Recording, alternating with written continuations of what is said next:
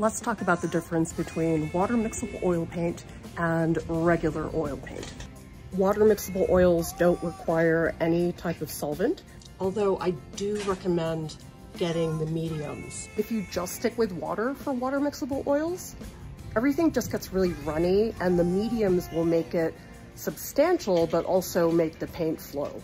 When I tried water mixable oils, I kept thinking about how does this compare to oil paint? I found the more that I compared these to oil paints, the more I just felt really disappointed.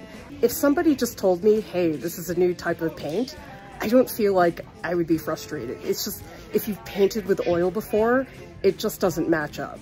The water mixable oils, they don't have that velvet feel in your brush that you get with oil paints.